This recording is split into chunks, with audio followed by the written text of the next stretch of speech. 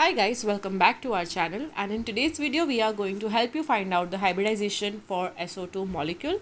It's a chemical formula for sulfur dioxide, and to find out its hybridization we are first going to look at its Lewis structure. So the Lewis structure for this molecule is quite simple because there is one sulfur atom that is forming double bonds with these two oxygen atoms over here.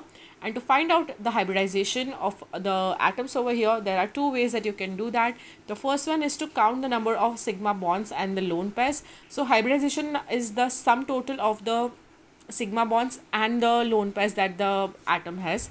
If you see over here, each double bond consists of one pi bond and one sigma bond. That way there will be two sigma bonds and there is one lone pair of electrons on sulfur atom, which results in the hybridization number of 3, and that corresponds to sp2 hybridization. Another way to find out the hybridization is to find out the steric number. So steric number is basically finding out the electron regions around the central atom. So here the electron regions will be also 3 for this, because there are two bonding pairs of electrons, which is for this oxygen and one lone pair of electron.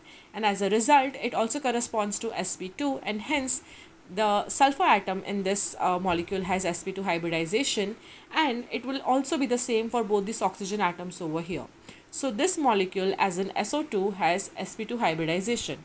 I hope this video helps you to understand that, and for more such videos on Lewis structure, molecular geometry, polarity of the molecules, make sure to subscribe to our channel, and thanks for watching.